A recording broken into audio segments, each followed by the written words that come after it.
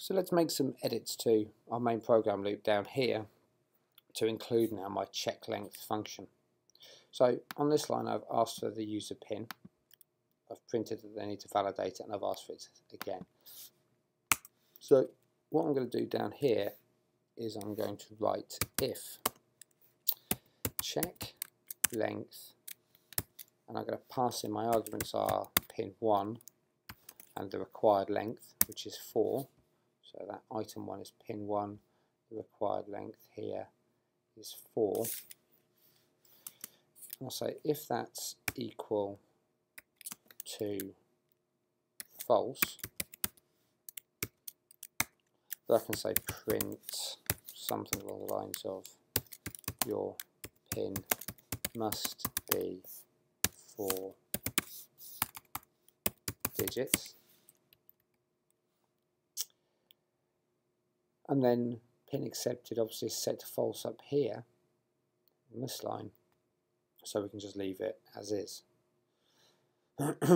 This now is going to have to change. So what I'm going to do is I'm just going to delete that. I'm going to put in here an elif and change this to validate values. So elif validate values pin 1, pin 2 is equal to false.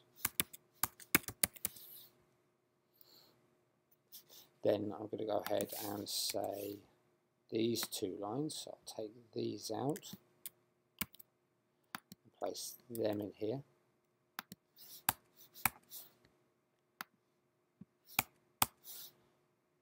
And then we'll finish off down here with a print